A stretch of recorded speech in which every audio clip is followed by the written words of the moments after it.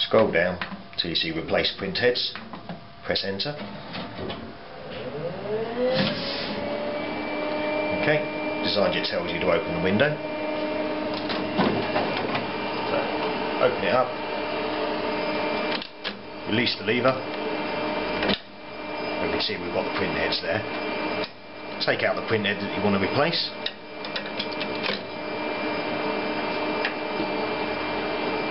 Have a quick check of the carriage, make sure it's clean.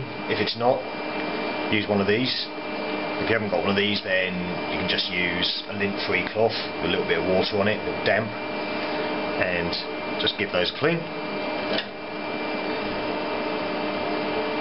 Check the print head itself, hasn't got ink over there. This one's quite clean, so that's fine.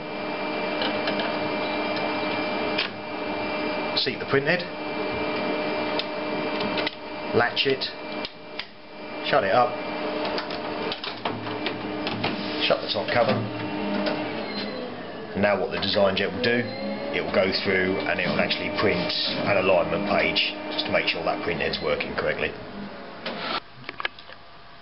So after replacing the print heads, the DesignJet produces a print head alignment page which should look like this. Difficult to show on video, but you can see just a series of dots. They should all be fairly good quality, no missing ink. Okay, and you'll get a message on the front of the DesignJet saying that print head's successfully aligned. If your image doesn't look like this, then you should have a fair indication as to which print head's got the problem, because you'll see that there's ink missing